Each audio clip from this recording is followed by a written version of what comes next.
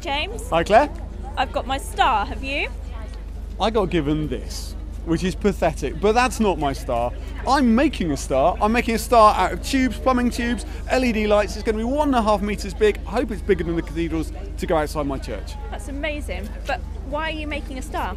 Because this Christmas, we want people to think about coming to church at Christmas. Most people think about it like 72 hours beforehand. We want them to find a church with a star, go inside and find out what it's all about.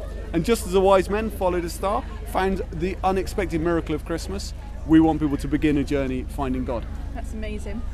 And don't forget, guys, that on our social media channel now, between now and Christmas, there'll be a daily Follow the Star moment. What was yours, James?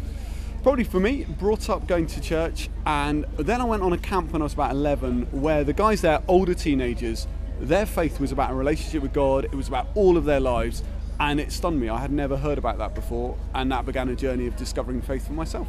That's great. What about you? Mine was quite early on. I was at a summer club in my village, and I had a fantastic week hearing all about Jesus, and I just wanted to follow him there and then. Great. That's our Follow the Star moments.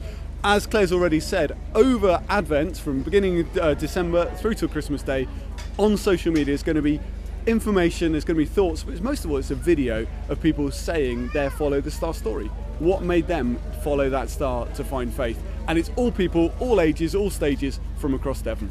And don't forget to follow stars into church. See if you can spot them across Devon on your churches. Claire, what are you doing?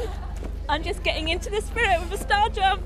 I think a better way to get into the spirit of it is to go into the Christmas market now and have a drink.